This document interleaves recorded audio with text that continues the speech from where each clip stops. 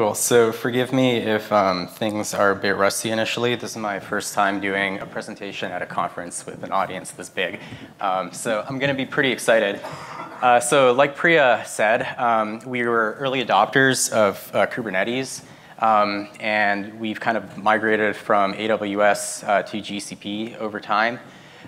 We never existed in AWS and GCP kind of simultaneously. We kind of did a fairly quick cut over there. So I wouldn't characterize us as multi-cloud today. We are definitely multi-cluster though. And we're moving between like cluster technologies. So we started in GCP, we have our own tooling called Teraflop, which I would love to open source one day. But it basically builds clusters that aren't GKE clusters. We are moving away from that to using GKE directly. So we do have two flavors of Kubernetes clusters that in some ways are kind of as different as maybe like AKS might be and GKE. So yeah, Kuberelease. This is the tool that we built and we'll talk about it. So brief background again. So I work for a company called Planet. We have the largest Earth imaging fleet of satellites in the world. So we've got 300 of them up in space right now. They're about like yay big for the most part. They're called CubeSats. Started off as kind of like a research project with some folks at NASA and eventually grew up into this company that we have today. It's kind of cool, like they all kind of form a ring and rotate around the poles. And as the Earth rotates during its daily orbit, they kind of scan the planet like a line scanner.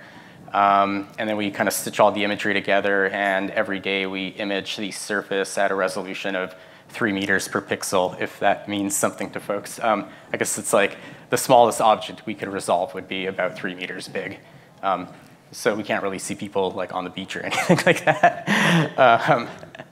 Yeah, and like I said, we've been in Kubernetes since 2017. We started in AWS. We brought up our clusters using kind of a combination of CloudFormation and some Python tooling. So we've been like strong proponents of infrastructure as code, configuration as code, as long as we've been doing this. Definitely like trying to avoid situations where we're going into GUIs and like pressing buttons to create clusters and things kind of get out of sync over time. And I am a staff engineer on the Kubernetes team. So when we were in AWS, I was working on the tooling that deployed our Kubernetes clusters in AWS.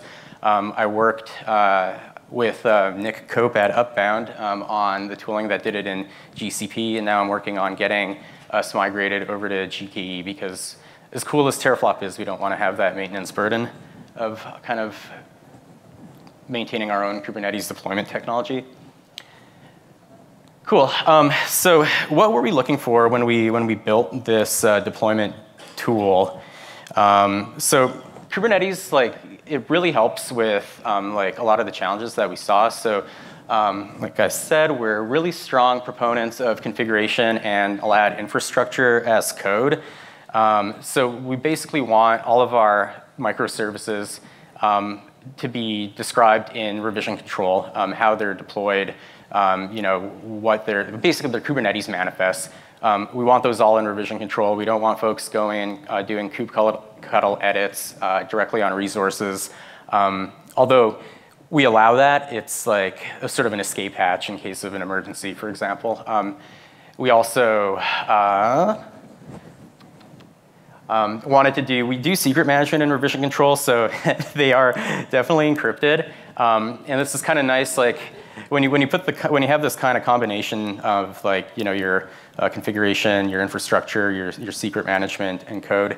If you need to go and stand up that application, you're not chasing down like some external secret store. It's all kind of self-contained in an individual project's repository. And then that kind of leads to this other thing is, so different projects have different repositories where development takes place. We don't have a monorepo at Planet. We kind of messed around with Bazel for a while and sort of gave up on it.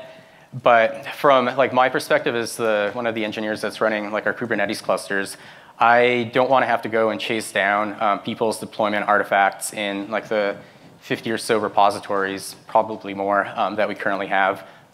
It's really nice for me to have this like single view into all the services that we've deployed. And we kind of do that with this effectively like a configuration mono repo. Kuberelease helps kind of orchestrate that for us. So when you issue a deployment, we're actually creating a commit to this repo on your behalf or on your pipeline's behalf. And that lets you do really cool things. Like sometimes you're just looking for inspiration, like how is this like service set up its readiness probes?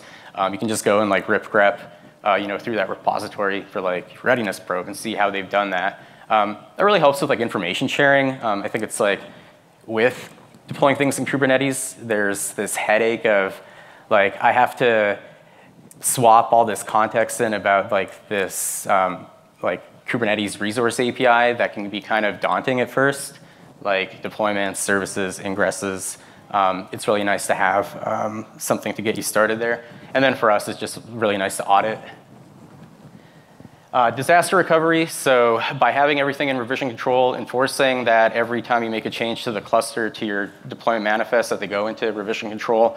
If we ever need to go and spin up a new cluster because maybe the etcd instance that's backing our Kubernetes cluster just got totally fried. All 3 of them, all 5 of them got fried. We can go and like bring up a new cluster and quickly deploy the applications that need to be running in that cluster once we bring it up. And then provenance, I kind of touched on this. So by having all of our operations kind of go through Git, you get all the niceties that you get with Git. Like I can do like a Git diff between like 2 commits and see, oh, like they changed their labels on this day, and maybe one of those labels took that service out of its like service rotation. So that can be really cool. You can also like, yeah, just like Git log works. Yeah, Git is great. Simplified multi-cluster deployment story. So this is sort of our touch point with like the MulticloudCon as well. The way that you specify which clusters you're going to deploy to with our tool, it's really just like an array of cluster IDs. We handle all of the authentication behind the scenes, authorization for getting resources pushed to those clusters. I'll touch on this later. It is really just like an array. We're not doing anything too clever around orchestrating. Like if you go and remove like one cluster from this array, we don't do anything smart like delete it and drain traffic. That is still kind of a high ceremony event that I would probably be involved in helping teams kind of orchestrate that. So probably many of you are like, wondering like, why did we go and like build this? Like there are things out there like Spinnaker, there's Helm. Helm 3 recently came out. So like, why did we go and do this? Well, one of the answers to that question is we built this about 2 years ago when a lot of that tooling was less mature. And that's probably one of the major ones. I think actually like hearing some of the talks today and like even like a week ago, Helm 3 came out. I think the landscape has changed quite a bit, but yeah, we can get into that. So yeah, some of the alternatives. The top link, I don't know if my slides will be shared, but that describes sort of what effectively became a tool called Kustomize. And that doc is a link to the RFC for that tool. It's actually kind of like an interesting bit of like, Kubernetes, like RFC, like how that process kind of goes down. It's just really well documented. I think there's like some really great ideas in there. We might not have agreed with all of them, but I think it's kind of interesting just to read it and see that there's these common pains. I guess like briefly, so one of those common pains is once you start having your Kubernetes resources described with YAML files, you quickly kind of have this temptation, or need rather, to customize them for like specific environments. So you don't want to go and like have a fork of your YAML files for like your development machine, for your staging environment, for your production environment. Oftentimes, like most of the details are quite similar, and you're, for example, using different CPU requests in one environment. You have a slightly different ingress resource in another. Copy pasting those things would be kind of a nightmare. So Kustomize provides a templating solution for this, as does Helm. And we made our own choice. We used JSON in Kuberelease. The second bullet there, Weaveworks, they're kind of like thought leaders in the GitOps space. and they have a product called FluxCD. So that one's actually evolved quite a bit over time. I think that would also be worth checking out again. Honestly, can't remember exactly why we didn't choose it 2 years ago, but it's definitely evolved quite a bit over time. Helm. So Helm was definitely on our radar. We were kind of uncomfortable with like the notion of Tiller as this component that sort of breaks our back, has funky limitations, like it manages like its state and config maps in its own namespace, but if you have two deployments with the same name, they conflict with one another. Like funky things like that made us uncomfortable with using it. Plus the templating language is like basically Golang templates that splat out into a YAML file. So they kind of have to be, they're not contextually aware at all. They're basically, you're just outputting strings into a document that happens to be structured as a YAML file. So you'll see funky things like, in order to make it correct, you have to indent your like output so that it matches what the YAML indentation level would have been. If folks have used Helm, you're going to be familiar with this. Otherwise, that probably sounds totally insane, and it is as funky as it sounds. Spinnaker. So Spinnaker, we actually put in like a pretty serious effort to look into Spinnaker. At the time when we were looking at it, it was sort of clear that they had transitioned from this product that had been designed for things like managed instance groups or like MIGs in like AWS. I'm confusing my terms now because that's the GCP term. But the transition from that to kind of overlaying their model on top of like Kubernetes deployments. So it felt like there was like a slight impedance mismatch there that like they were just sort of getting over their like Kubernetes implementation. It also, I think, basically been in transition from like kind of a V1 to this V2 model. So that kind of gave us some concerns. We also didn't want to necessarily have the complexity embedded in what would then become Spinnaker pipelines. So one of the things that gave me pause was I like wanted those to also be describable in sort of a configuration as code methodology, and didn't quite seem to have that at the time. So I've kind of talked about like what we were looking for, and now I'm going to describe like what it is that we built and how we pieced it together. So Kuberelease like effectively is us putting together various pieces that already exist and composing them into an opinionated toolkit for doing our deployments at Planet. So I mentioned secret management and encrypting secrets and revision control. We do that with a tool called SOPs. SOPs is pretty great. You SOPs edit a file, a YAML file, it'll transparently decrypt it for you, and you like vim write quit, it'll encrypt it. You can use different KMS systems, so we use Google KMS. You could also use like GPG keys. The experience is pretty slick, and it has like it has integration points with various key management services, which is super handy. So yeah, Google KMS. We're kind of opinionated on how we structure this, and again, KR kind of encodes our organizational practices into basically its defaults when you use it. So we have a single project that has a key ring, and on that key ring are per application keys that we generate when you register your service with us. One of the reasons for having like a single KMS project is just like ease of management for our group. We need to be able to, like for example, assign our deployers the ability to basically decrypt any of the application keys that it need to. Now, that's kind of a fairly powerful permission to have. Want to have that project kind of locked down, so only like a select few can do that. So that kind of led to having that single project for a KMS key. GitLab jobs, so when you actually conduct a deployment with the tool, that actually runs inside a GitLab CI as a job, which is pretty great. We didn't want to go and like build our own UI around this. We didn't want folks to effectively be running kubectl apply from their laptops because you don't get visibility into when like folks necessarily did that, among other things. But like we want to have kind of like some record of like this deploy ran at this time. Here's the output from that deploy job. And you get that with GitLab jobs for free. It also contains basically a Python click-based command line interface. I'm getting into some of the details here. Click is cool. I don't know if folks have used this. Pretty much in every language that I write code in, I want to have something that's like Click, whether it's like Cobra or Kingpin in Golang, or Click in Python. Makes it really easy to like build out just like command line interfaces. And there's a Python Flask-based API server. So when you issue a deployment, we basically will hoist the contents of your deploy folder into the GitOps repo. And we do that by talking to the API server, which kind of then uses the GitLab API to do repository manipulation in kind of our opinionated manner.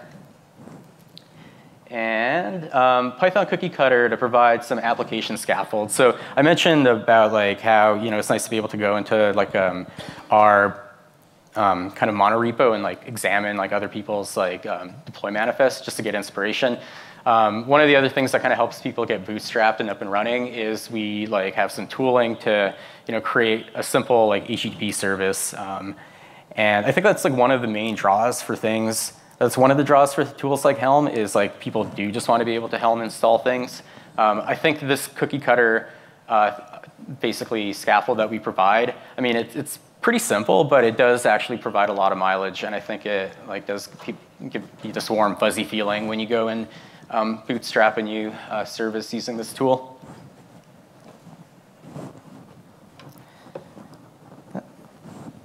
Cool, and we'll go through some of these moving parts. Okay, so one of the things that we ask our developers to do when they create their service is to write this deploy conf.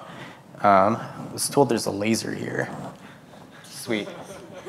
Okay, yeah. So this is the name of your service. This is the strategy. So this is the templating language that you're going to use. We typically advocate for JSON. We do offer Jinja templating as well because some folks just find that easier. Like if folks had already deployed their services before we created Kuberelease, a lot of them were using YAML. So it was easier for them just to use a Jinja strategy with their YAML files. This little bit right here is cool. This maintainers array lets you specify the folks that should have access to deploy the service and also to decrypt the secrets files that are contained within your deployment manifests. So at registration time, we'll kind of like enforce that you are actually a member of the group that you specify here. And then anybody that's like, typically this is like a Google group. So we use Google Groups for our various teams. And if you're a member of that team, then you have access to that service. And again, we'll like create a KMS key on the keyring for you during the registration. Just because of like where this happens to sit, so this is like totally unrelated to deployment, but kind of by virtue of having every service specify this file for us, we did like a few drive-by additions of metadata, like, oh, wouldn't it be useful if like you also specified an open API schema? Maybe we could surface that in a bit of a service catalog. So yeah, we ended up like doing that, and we'll see a quick screenshot of that in a moment. Oh, and I said it was not shown, but I actually modified the screenshot. So we do have this array of clusters that we deploy to. So that is effectively our quick tool to get multi-cluster deployments going.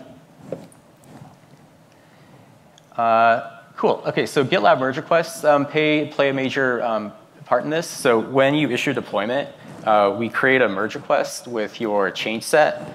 That merge request then also has a GitLab job that will run against it. If the deployment succeeds, we merge the merge request into the master branch. Otherwise, it will remain in kind of an open state. And it's up to the deployer to go and kind of like investigate and see why the service did not deploy successfully. The merge requests, so we're using the GitLab API to do this. So shout out to the GitLab folks. Their API is pretty slick. And yeah, we label them according to like a few bits of metadata, like the cluster it was deployed to, the org, what's that? That's the service, and then what we call the tier, I believe. Tiers, we sometimes don't like overloaded terms at Planet, and like environment felt overloaded. So we decided to come up with our own nomenclature here, but you can just think of this as like env staging, for example. But you can do cool things, like you can filter this UI by just clicking on these labels, and you can see all the deployments that went out for a particular service.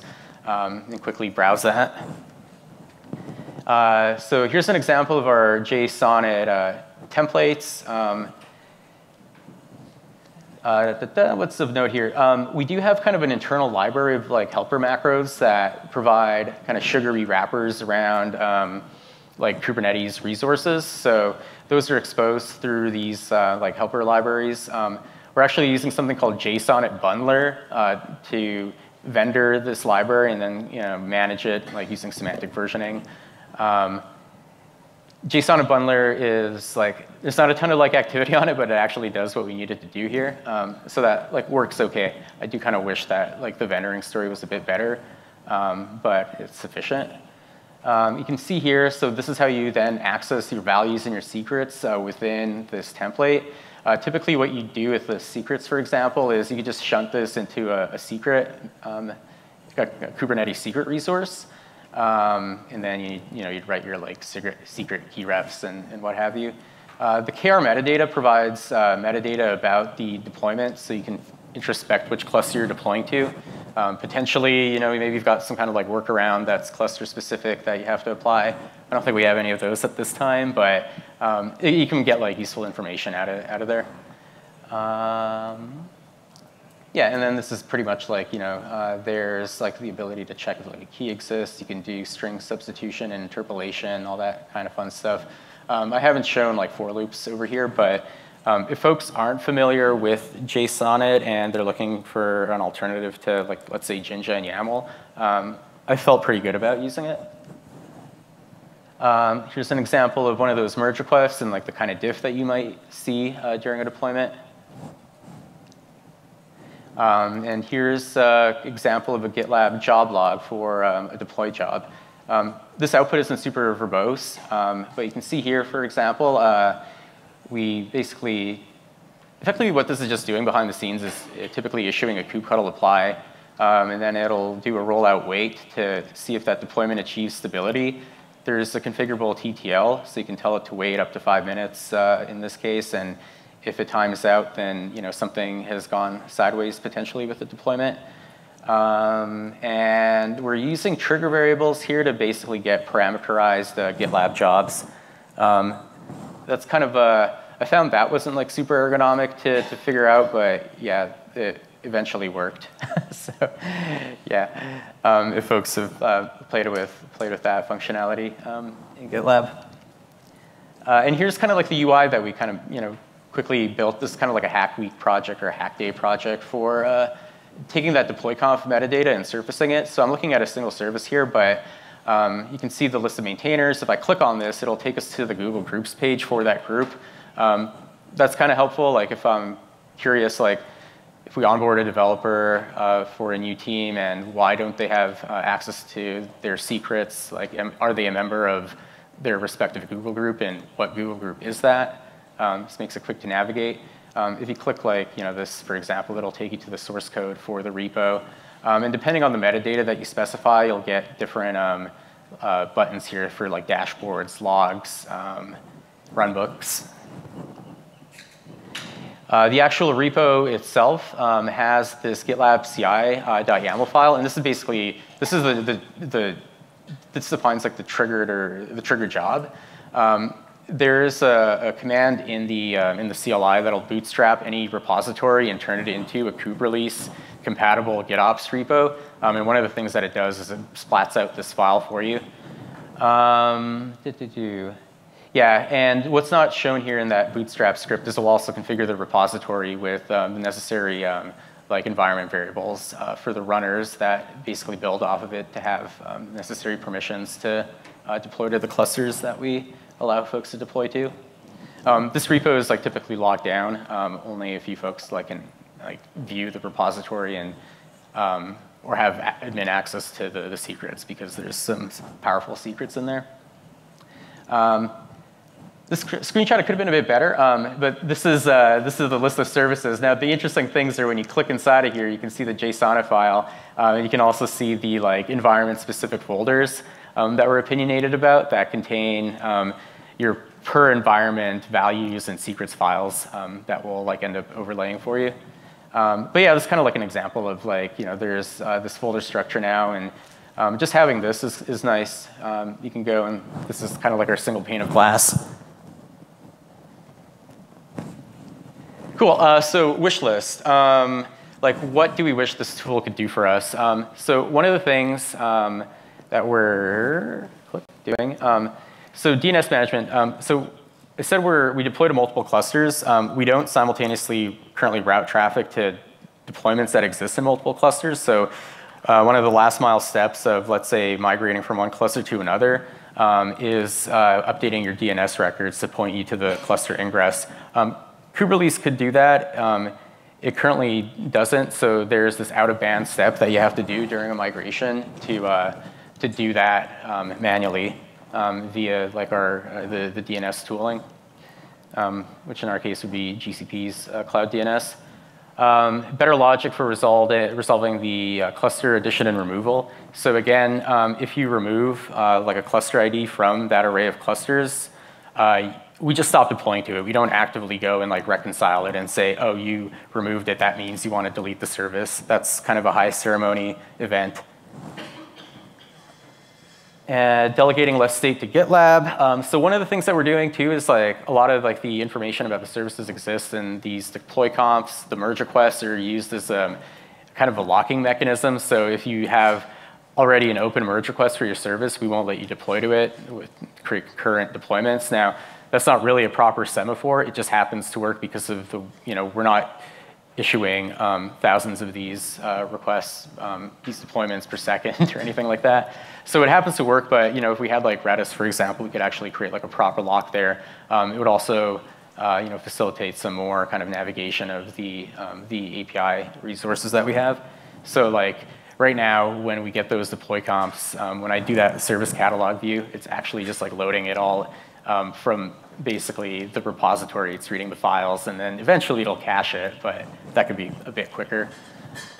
So convergence. Convergence is actually like a pretty important topic in this whole thing. So when you've got your people deploying with this kind of like GitOps mindset, but they also still have the ability to kubectl edit, you kind of want some way to guarantee that what actually is in version control is like the true state of what's in the cluster. There are tools like kubediff that can kind of help figure out like what is actually specified in like your rendered manifest versus what's in the cluster, but we don't currently use those. So generally this hasn't been a problem. Like folks are good about only deploying with the tool that we've given them, but maybe you're firefighting one day and you decide to like increase a CPU request, and then you don't commit that back into version control. That would potentially get clobbered the next time you deployed. One of the things we could do, for example, is to take away like the permissions from folks to do like kubectl edits, but we felt that that would be kind of a draconian choice at Planet, just how, given like how this is the size of our organization and how our teams function. And canary deployments. So it'd be great if there was a better story about canary deployments. For example, you want to like bleed traffic over, slowly to your next revision. We don't automate that in any way. I think like maybe the right way to do this would be more of like a custom resource definition route, which would then be, would just specify what your canary deployment looks like, and that would be pretty static. I don't want to bring like a bunch of state into KR and like build complex pipelines around orchestrating those if that could be avoided. So would we still build Kuberelease? And my thinking on this is really sort of evolved even over the past week. I think it's been really quite successful in all the things that we wanted it to do for us. We did get, we've had over 10,000 deployments. It's got 100% adoption in our product engineering group, so everything that's deployed is deployed using this tool. We're only deploying to 8 Kubernetes clusters. I heard 20,000. I thought 8 was going to be a nice number, but then somebody said 20K, so it's still a good size. It's enough to kind of like, force you to face this problem of multi-cluster deployments. And we're always able to answer questions like, when was the service last deployed? What changed between deployments? So like those kind of niceties you get out of GitOps, we achieved. Cool. So I think like it'd be worth taking another look personally at Helm 3 these days. Flex CD would be an interesting alternative. I think like fundamentally, like KR is still kind of encoding some organizational practices, like how we do secret management, how we manage KMS keys, that are kind of specific to Planet. And it's nice that we have a tool instead of no tool around that. So yeah. That was amazing. And you said this was your first big talk. You are totally a pro, right, audience? Didn't he just nail it? Thank you. So would you like, I know we're like almost at time for the panel, but maybe we could take a couple of questions? Yeah, for sure, the audience is down? Welcome questions. All right, I'll start with you, and then I'll find whoever else. Have you tried Argo CD? Are you familiar with this tool? Argo CD is sort of like a DAG Golang-based pipeline building thing. Or, well, it's a GitOps continuous development. I think that might have been on our list of like tools to check like a couple of years ago even, but no, I haven't. I didn't personally investigate that one. Yeah, I mean, it has quite a lot of features that you've built. Yeah. There, and it's used by folks at Intuit. Yeah. Definitely worth checking out. I think. Second question, just a quick one. So monorepo versus multiple repos. Why monorepo in your opinion? So we ended up with this hybrid approach where like teams can still do development within their own repositories. So like when I commit my deploy artifacts, I do it within my own repository. I don't do it in our kind of monorepo GitOps repo, just because like, so from my point of view, it's easier for me as like the person that manages Kubernetes clusters to have that single pane of glass. For me as a service owner, I don't want to have to go into this other repository that I don't really manage, and like at the end of the day, I'm not super opinionated on. So I want my deploy artifacts to live in proximity to my source code. As a service owner, as a cluster administrator, I want that like monorepo so that it's easier for me to go and like, let's say, deploy everything that used to be on one cluster to a completely different cluster. So we kind of have a hybrid approach there where we help shunt your data, your deploy artifacts into like the GitOps repo, but you still do your development within like your local service repo, if that makes sense. Yeah. Any more questions? All right, then. Cool. Well, my favorite line from your talk was, by the way, environments is a loaded term. All right. Thank you so much, Jacob.